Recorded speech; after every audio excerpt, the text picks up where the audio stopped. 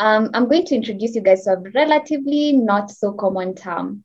And this term is service intelligence, right? I know most of us have become familiar with the term business intelligence. So service intelligence is quite a relatively new term. So our next speaker is an AI Wonder Woman. Okay, so hear me out, guys. She currently serves as the managing director of Antrite, an AI company that turns siloed data into actionable insights in the service intelligence industry. She's also an advocate for diversity and empowering women in tech and has co-founded NGO Girls in Tech in both London and Poland. She has been featured and spoken at RASA, Future of AI, and Women in AI. I know it's a lot. And if you think she's done, she is not. She also has a blog and co-hosts a podcast on AI called AI That Matters. Here to speak on how AI can improve our lives and work in service intelligence is none other than Miss Kamila. Thank you so much, Kamila. Thank you for joining us, and we're so excited to have you here. Thank you so much, Claire. Let me just try to share my screen. Do you? Yes, now we can. Okay, perfect. I'm really grateful, first of all, to be part of your initiative, and I'm really amazed what kind of things you are doing in Pan African Foundation. Thank you so much, Elaine, for doing this as well. So my task, my little value, I guess I would love to give to you is to help understand a bit what kind of AI is already out there and can support and can improve our lives and work. And since I'm also working in artificial intelligence through my work with Antrite and our work with UK police, where we focus on improving the service intelligence, so serving customer service, serving citizens. This is something I feel maybe I can interest you. So it's important to note that service intelligence is not an industry. It's a function you can apply in work, in all day-to-day situations. I mean service like, for example, customer service or company operations. So thanks to AI, we can make this service intelligent. So the most significant practical application of AI is, for example, automating customer service. So making it hassle-free, basically. So AI can be used to analyze the customer's entire history, the problems they faced, and any particular similar problems they or some other customers faced. So you can fix their problem faster by utilizing what's already there in your knowledge base. So AI helps us to fix those problems much faster, much more accurate than any human could ever do, because obviously our time is limited and we are always prone to error. So as I said in the beginning, I work in an AI-powered or AI-focused company called Antrite, where we use AI to create what I call an internal brain for enterprises. So think of it as Google for internal company knowledge. So in short, we just connect the right people with the right information, which is especially crucial in life-sensitive, like time-sensitive situations. So we don't replace anything. Human is always at the center of everything, of all operations, and AI is never overruling decisions of the human. AI is always supporting, always advising human and showing information which a person may have missed. So we are building like a connecting tissue between different systems, different like databases. So a person can easily get the right type of information in one place. So just to visualize you how, like, very simple how it looks like. So we have like this like a layer which sits on top of the systems, and we just connect it, apply AI, understand the context of the data, and hopefully help people to interact with the information in like natural language. So you don't need to use any keywords. You don't even need to know that such information exists. It just brings you all the crucial information which may help you. And I strongly believe that AI will be the defining, or is already a defining technology of our times. And in today's talk, I want to explain you how we as consumers, as builders and decision makers can start embracing AI in our lives and our workplaces.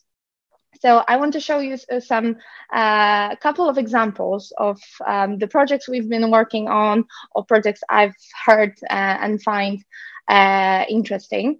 And those projects help improving both commercial and public focused outcomes through improving service intelligence.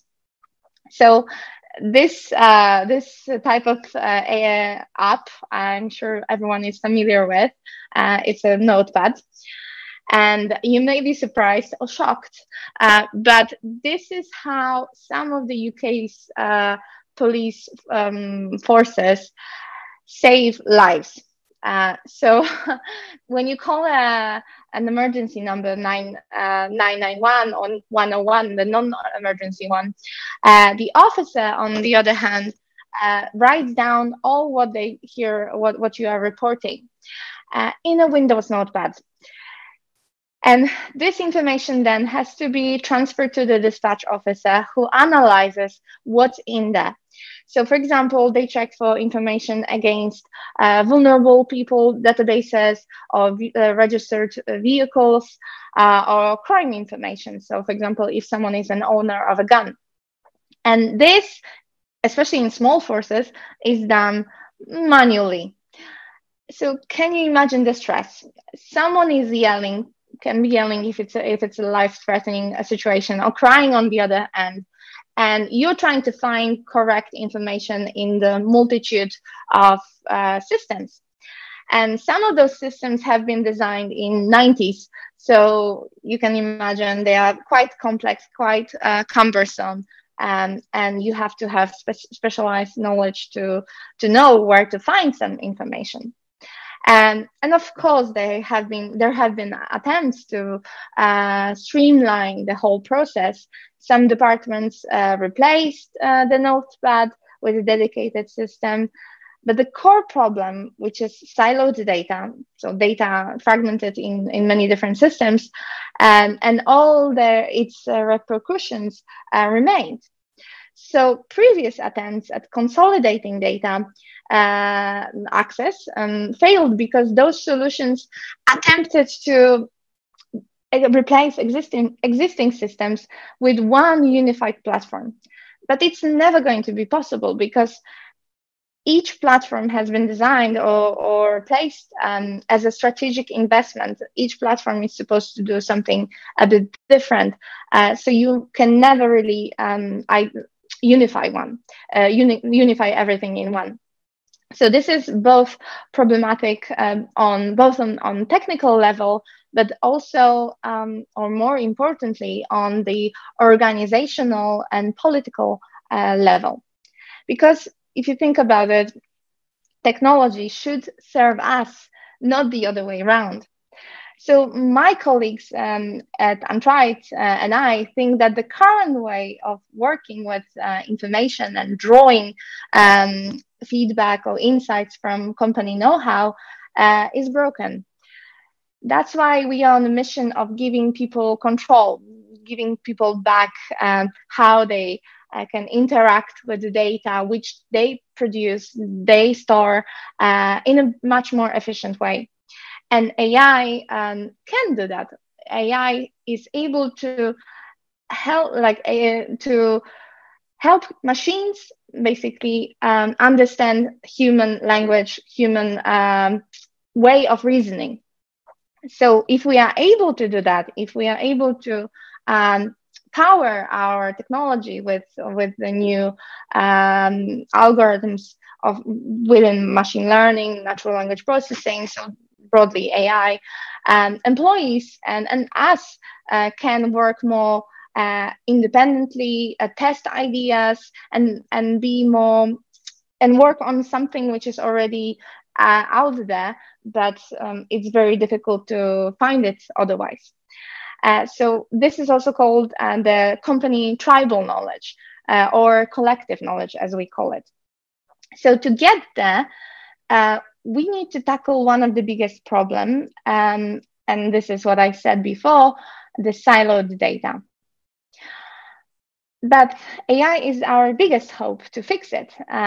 So it can help us to do those applications and the workflows much more intelligent. So what's exactly our current human-machine relationship? So what's the current state of AI? Well, we are closer to using it already than some of you may think. So I want you to notice that you are surrounded by AI-powered inventions, often without even realizing that they use AI. So Alexa, Uber, Amazon recommendation engines, they are all stuffed with AI. They are programmed to understand your preferences and help you and learn the patterns of your shopping decisions, shopping behavior, or for example, your house. So, for example, with the with the Roomba robots. So those robots are everywhere in many houses. So those from cleaning your house, also used by pets sometimes as a means of transport, to enable the drones delivering blood to the most remote places. So these are all examples of specialized AI, and because there is not such, as you rightly said, Claire, there is not such thing as a general artificial intelligence, so the superhuman or supercomputer, basically, that learns and understands any intellectual task that a human being can. So all examples I'm sharing here, even the ones, the projects or the workflows we work on, are type of narrow type of AI. So this, I'm not sure if you've heard of it, but there is like a law called Amara's law, which basically says that as with any technology trends picking up, so for example, if you any technology trends picking up, like for example, we had big data, VR, blockchain, right now is obviously crypto and NFT. People rush to predict huge breakthroughs in the next few years, but usually it never happens. Because it takes time to get adoption of this new technology. But once it's mainstream and the trust is established, the benefits and number of applications grow exponentially. So we humans tend to overestimate the impact of technology in a short term, but underestimate it in the long term. So this is what's scientists call the Amara law. And AI, as you, Claire, mentioned, is only starting to get adoption. So there is lots of conflicting information out there. There is lots of hyped topics in news, but the real benefits, the scaled benefits are yet to be seen. But those benefits already exist, they are already applied in a countless of situations and use cases. But what makes AI such a big deal compared to previous technologies? Well, as humanity, we progressed due to our unique ability to learn, to create complex reasoning. Because of this learning, we can progress at scale. And that's also the domain of AI. So that's what makes it stand out from any other technology that has ever been created. Because AI can learn quickly. So the more you interact with it, the smarter it becomes. And it means that its intelligence is increasing. So whether you believe in it or not, but in 2013, basically the scientists said that AI had the same intelligence as let's say, a 4-year-old. And they predict that by 2029, the forecasts show that AI will likely surpass human intelligence. So it will be much more efficient than an adult is. But it can already do pretty amazing things. There are many types of AI, from deep learning and machine learning tools, of which a perfect example is popularized by news deepfakes, which is also very crucial to tackle and regulate. For example, so this is just type of deepfake which is applied on art, but as you may have seen in news, there are lots of fake videos using the persona of famous politicians or actors saying things which they have never really said in reality. So seems like this type of example seems to be non-dangerous, but or entertaining. But there are many more which are could be saving lives or can help us progress as a humanity. So on the left, you see the Tesla self-driving car. On the right, you see the self-diagnosing NASA rover, which uses machine learning to constantly analyze data and predict what's the best next move. Because if you can imagine, if that kind of machine breaks or goes to some forbidden place, it's a lot of, let's say, lost investment. It's a big lost investment. So there is also a whole area of AI making sense of text, voice, and unstructured data. And it's called natural language processing. And that's my domain. That's what we do with Untried. So just for those getting familiar with it, these are the computer algorithms designed to make decisions, often like using real-time data. And as you said, Claire, some people think AI is such a, like, it's portrayed as a scary robot, like in a Terminator movie, that is a threat to humanity, but it's a wrong image. In AI, any type of AI, there is obviously good applications and bad applications. And I'm pretty sure that you have seen once this picture of Margaret Hamilton standing next to a pile of printed out code she wrote for NASA in, I think, 60s. So this is the logic which sent the first humans to the moon. AI is a completely different game. Here you train machine learning and AI models by feeding them examples. So like a human, that's when you have a kid, you show him, the kid is usually very curious. So he asks, "Mom, what is this? And what's that? And what's that?" And that's how they learn. And this is exactly the same case with computers. You show them similar group of examples with some differences, and it's and it learns if it's the same thing, if it's not, and then you can help them, you can support them with the decision. So for example, if it guesses wrong, you tell them it's wrong, and then it reinforces the learning.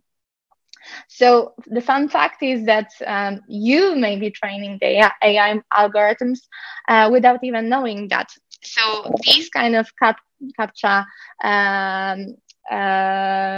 like images or quizzes, which you probably have seen on many websites, are used to train the self-driving, the automatic cars, because you know better if this is a car or this is a boat, whatever, than not. And this information is being fed to those systems at scale.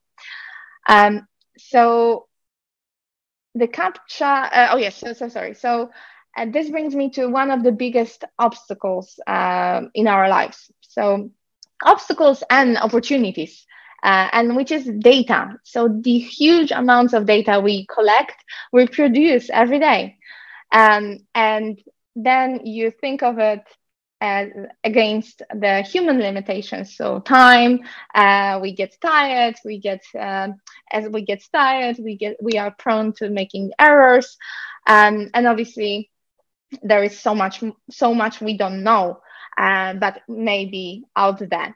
And this is the reason why AI and improving the service intelligence through AI is such a game changer, because that can improve exponentially how we live and work. Because as I said, humans, as humans, we cannot possibly understand and grasp all the available data and make sense of it instantly. Computers can. That's not how our brains work. That's because data or any kind of large amount of information is overwhelming. And according to the American psychologist George Milles, who did a study in 1956, human brain can only consume so much information before becoming overloaded. So in fact, most people can consume and handle only 7 chunks of information, plus minus 2, at a time. And you've probably heard of the paradox of choice, where having more options actually makes us unable to make decisions. So more is not always better. Now, if you take it into context of working in a large corporation or large public institute, and then you think how many databases and systems you need to interact with at work every day, then you get the feeling, you understand how data can be overwhelming. And it's not always, actually it's never the case of data being well organized, you knowing where to find something. It's always scattered data, fragmented data, and it's always difficult to make sense of what we see and what we don't see, and how everything relates. So lots of things are overlooked, and those bits of information may be crucial to solving a problem. And people use usually their gut feeling instead of taking decisions based on heart and supported by data. So what happens when the employees who have been in your organization for many years and know everything? So what happens when they leave or retire? Usually this knowledge goes through the door with them. It dies. And then it has to be rediscovered. The wheels need to be reinvented, and often at a very great, big cost. So instead of reinventing the wheel, we should be drawing from the expertise of our current and ex-colleagues. That's because so many answers of your current projects or current problems are already there. spread in silos in many different files. You don't even know they exist. Emails or support tickets that no one really took time to codify and make you familiar with. So as I said in the beginning of my presentation, there is this concept called tribal knowledge or collective knowledge. So the whole information also stored and be the information which is in human brains, in human minds, which hasn't been codified, but it helps to interact and access and find the right bit of information for your particular needs. So tribal knowledge basically means all the unwritten information and practices that are part of every company. So it typically lives in the heads of senior employees who have been there and done that for a while. So the amount of tribal knowledge is usually directly proportional to the years of existence, the growth and the underlying complexity. And it may surprise you or may not, but it can be as high as 50% in some companies with some complex products or services. But it's okay because AI can come to rescue. And even though most of the tribal knowledge hasn't been codified, it hasn't been codified. It lives in form of free text, and it is already there somewhere stored in the systems. And AI can help to, like specifically through this natural language processing type of AI, can tap into this knowledge, codify it or label it, and it can help you draw information from it. So if you are thinking about all these other good uses of AI, there are many applied in the current situation. They have been applied in current situations, but also the problems we've been facing for many years and trying to solve, such as bias, right? So if you think of all the biases, you may have heard of shocking cases in systems of justice. Many researchers highlighted how judges' decisions can be unconsciously influenced by their own personal beliefs. Or the work examples, related examples where employers granted interviews at different rates to candidates with identical resumes, but names considered to reflect different racial groups. And human decisions are also very difficult to review because people may lie about factors they considered or may not understand the factors that influence their thinking, leaving room for unconscious bias. And AI can help reduce that. Technically, it can also reinforce that, but that's a whole different subject. But it gives us the power to solve that, to tap on and tackle this issue.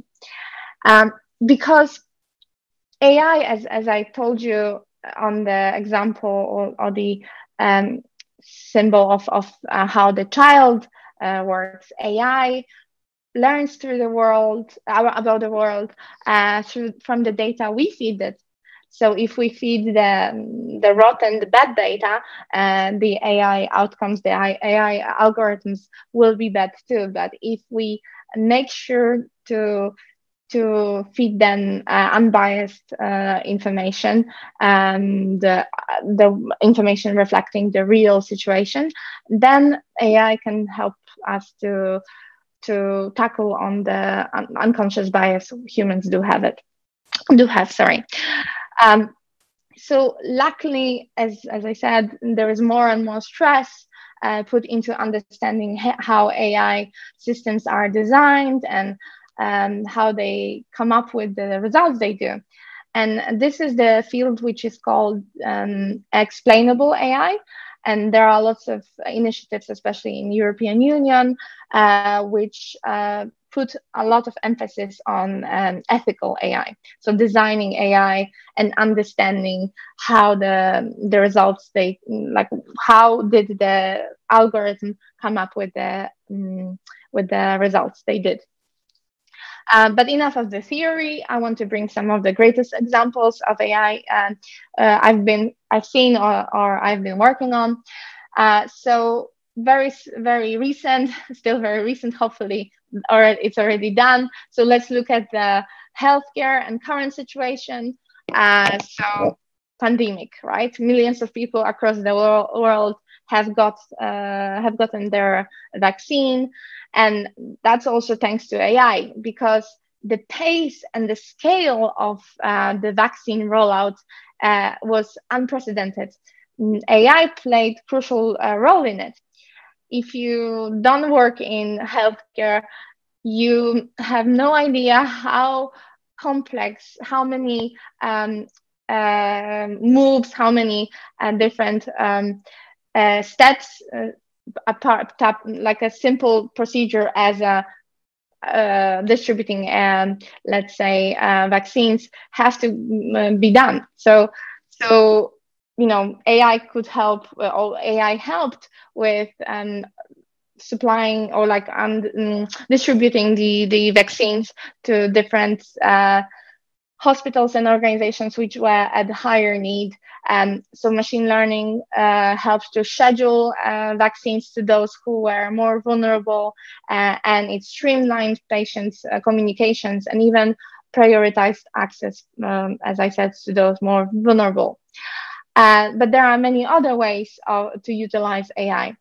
One of the projects I had a chance of working on using NLP, so the type of AI, was to analyze patient data, which allowed for better management of patients' visits. So if you go to the doctors, usually large part of their attention when they see you is writing down what you're saying, right? Like what kind of information, what kind of doses you've been getting, and also doctors actually checking in the systems either prior to you entering the room or when you are already there, just reading all this information. And having lots of different systems can be very time consuming. So the actual serving and actual attention to you is very little. So AI can also help to give back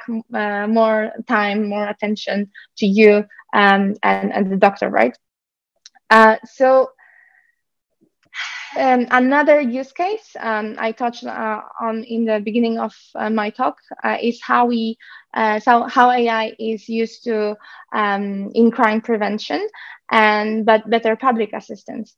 So AI has proven to massively to be beneficial to policing, as big data sets, so many different systems, much information being collected, can be processed faster and risk assessed much more accurately. And even some of the biggest threats, such as terrorist attacks, can be spotted in time and prevented. And in short, just AI can help to solve more crimes with a number of the same number or less number of police officers in a shorter time. So according to Home Office data, the proportions of crimes solved by police in England and Wales has fallen to the lowest level recorded. And crime investigations are expensive, right? And each case takes a lot of man hours. Resources may not be this big problem in large cities like London and Munich, but resource-poor cities or counties are less able to reduce investigators' caseloads. And there are more and more systems, and there's always something which needs to be updated, something needs to be upgraded, and there is much more siloed data. And AI can cut the time to research and find the patterns in data and sources where people may not even look for or know that such data exists. So, like I mentioned, traditionally, when a person, a witness, calls to report an accident, a person in the control room would take a note and then analyze it as quickly as they can and assess their risk level. Based on that, the dispatch team would send a number of officers according to the seriousness of the situation. However, 40% of 999 calls recorded by the Met Police are considered non-vulnerable. So people calling, making pranks, miscellaneous or drop-off calls. And this takes valuable time and resources, which people otherwise and officers otherwise could use to assign others to help in real danger. And that's why we are seeing that by using AI, the system can automatically analyze what kind of call is it. So if it's a prank, if it's a drop-off, and it gives it a lower priority, right? Because it's easy to spot that kind of calls. And that gives police staff more time to focus on most important task, which is assisting other human being and making informed decision and deciding how to handle situation.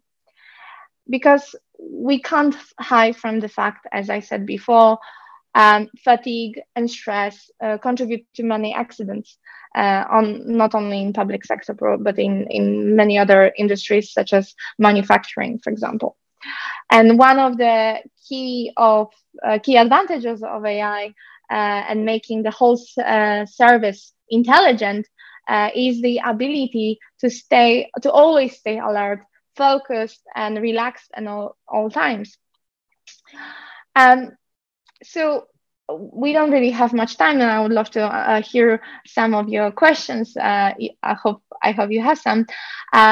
So just to give you like the idea of what kind of future there can be when the AI adoption is full on.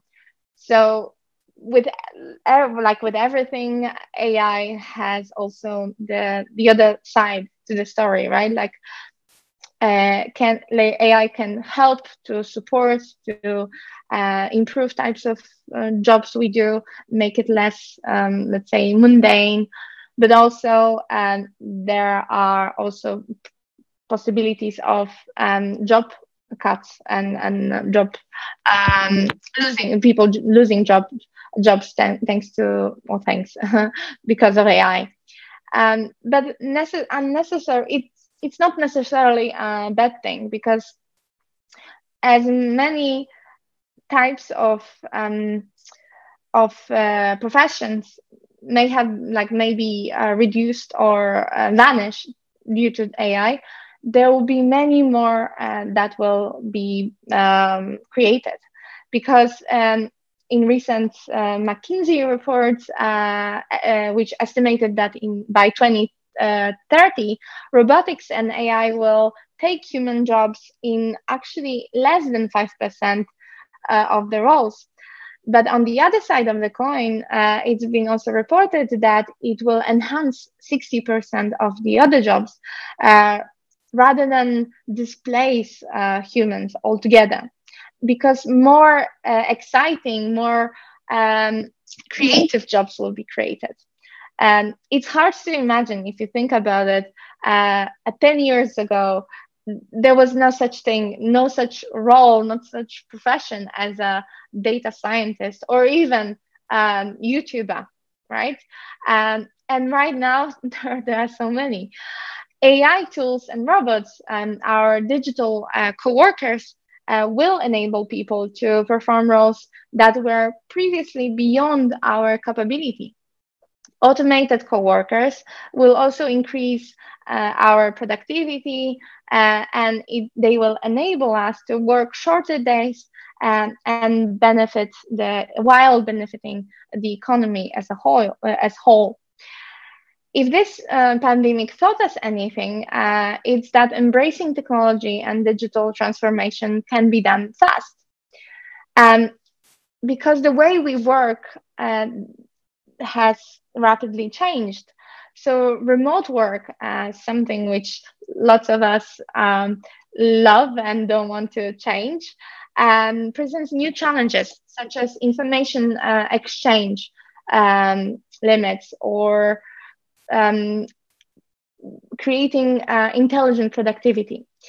And to prepare for this AI revolution and be on top of that, we need to become more data-driven and use technology, not instead of being scared of it, embrace technology to improve our working practices.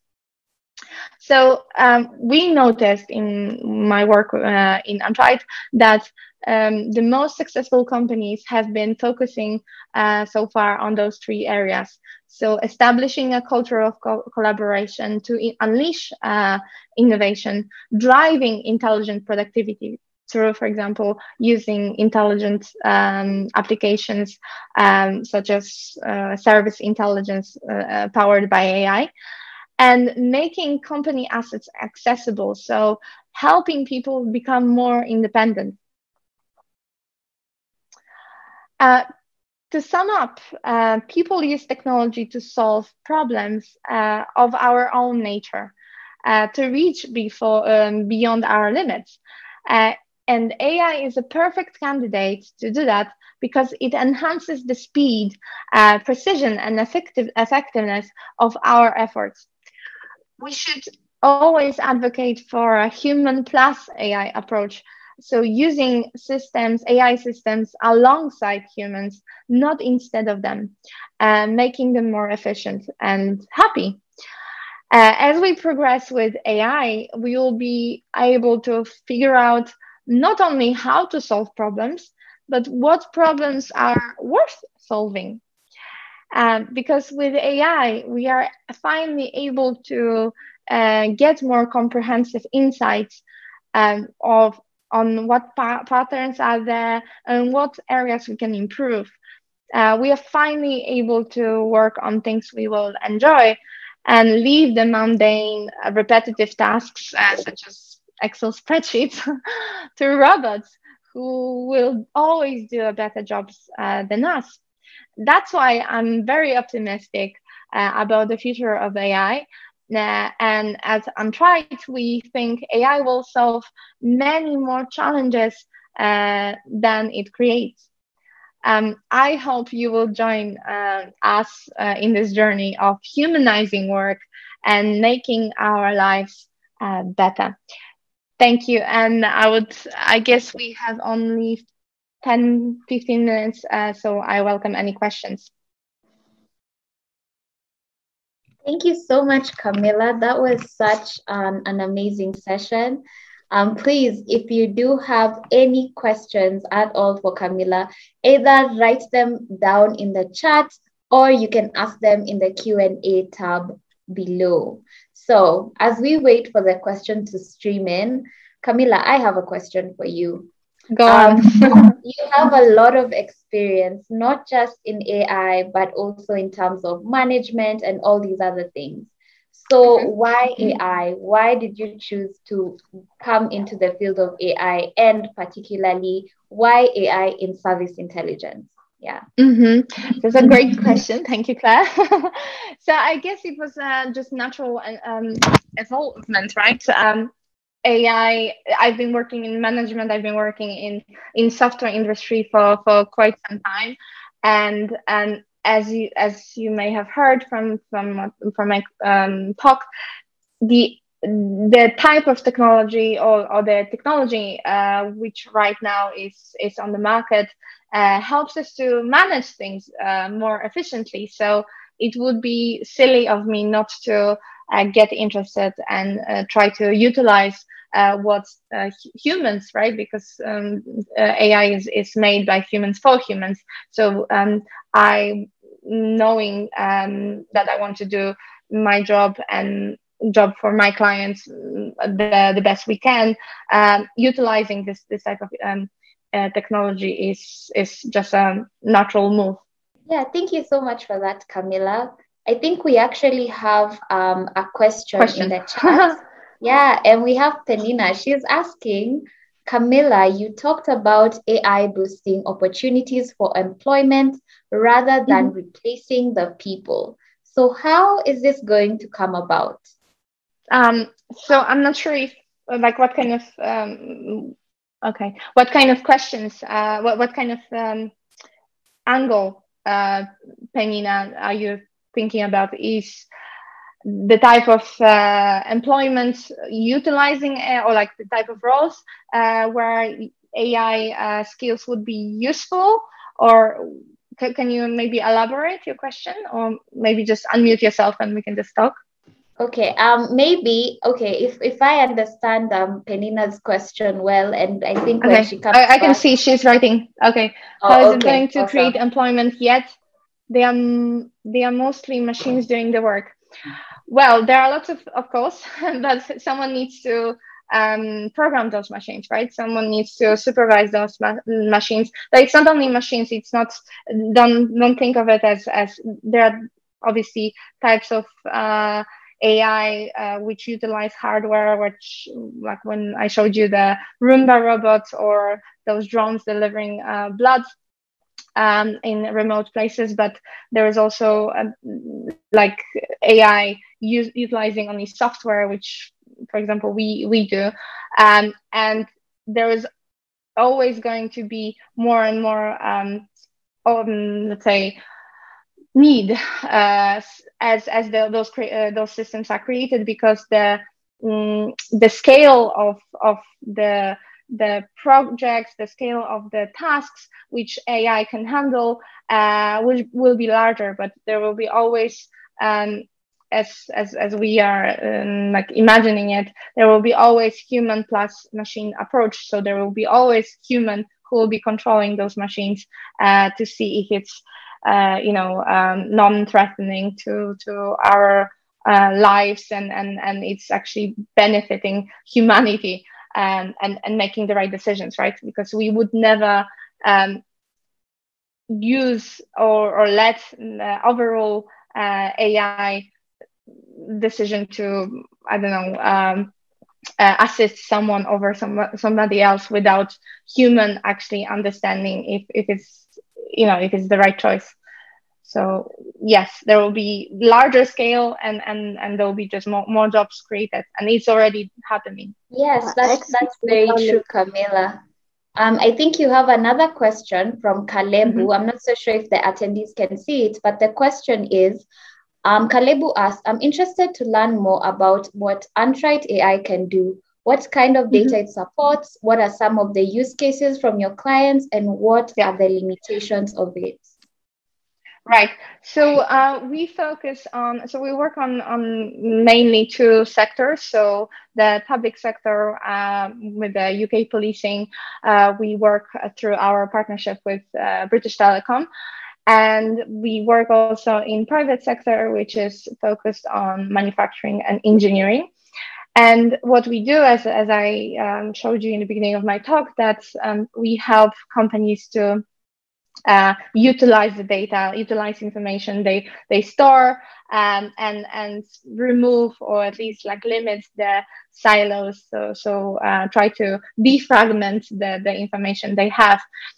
So in terms of the type of data it supports, we focus on the unstructured data. So if you think of any kind of textual data, basically, right? So it can be PDFs, spreadsheets, customer tickets, like ticketing systems, emails in some areas. But it also can read images. So in some images you have metadata. Wherever there is some unstructured data, we can utilize it. and what kind of limitations are of it? Well, so there are like large organizations have obviously lots of bureaucracy, lots of systems are legacy systems, right? So the let's say the benefits of applying our systems, our algorithms, can be seen only to those systems which we can connect, right? So sometimes the limitations we see are within the companies which created those legacy systems, or utilize large organizations which are very protective to their data. So we see the problems in like linking the systems. But the more systems we can connect, the bigger, the larger scale benefits we can provide for our clients.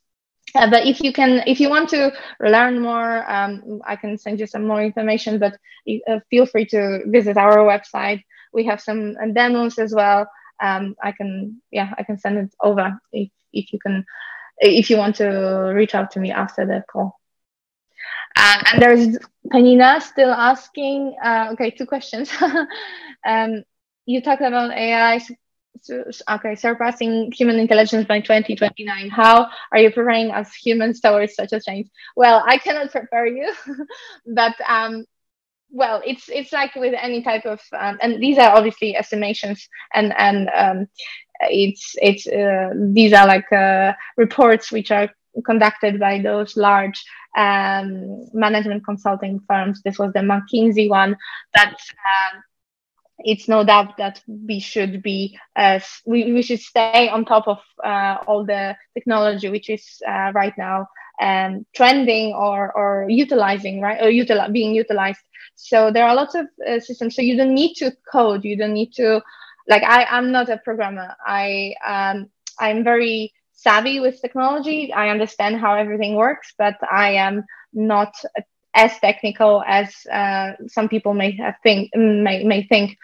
But it's important to understand what kind of benefits the current technology can present and just work with it, right? So there are lots of different like courses, many of them are free on MIT, I think has like open university, open database of courses which you can take, which will help you understand like the basics, the foundations of how AI systems work. And that's that's something you can only benefit from, because your employees will see it and they will potentially be interested in working with you. And are there some ways or strategies that you are using to make humans getting aware and prepared for it? Ways. So as I said, I guess it's a very similar question. There is a lot of resources already, whether it depends what kind of things you are interested in, right? But if you think about like utilizing this, like using this opportunity to your own benefit and to the benefit of other people, maybe if you are passionate about, I don't know, sustainable AI or ethical AI, there are areas or there are organizations you can join and you can learn much about, and just help advocating to others what kind of benefits you can create on larger scale, utilizing AI, not being scared of it. Any other questions? Yes. Yeah, thank you so much, Penina, for all the questions. And just to add on to what thank you so much, Penina. Just to add on what Kamila said, she's basically just telling us to learn and to evolve and to learn about There's AI. No Exactly. So one of my favorite quotes actually is by Alvin Toffler. He basically says that the illiterate of the 21st century are not those who cannot read and write. They are those who cannot learn, unlearn, and relearn. So Penina, I think it's time to unlearn what you already know and maybe relearn more things about AI. Are there any more questions that we have for Kamila? Yes, I do not see any other questions. So Kamila, how would you like people to reach out to you? Is it via LinkedIn? Yeah. Yes. Feel free to reach out to me on LinkedIn. I think you have my email as well, Claire. You can distribute it, but I guess LinkedIn is the easiest way. Okay, I have just shared Kamila's LinkedIn or in the chat, so make sure to reach out to her in case you have any further questions. Yeah, thank you so much, Kamila, for this session. I have personally learned so much. Yeah, I'm just looking forward to understanding more about service intelligence. It is my first time interacting with a service intelligence talk. So it has been quite insightful, to say the least. Yes.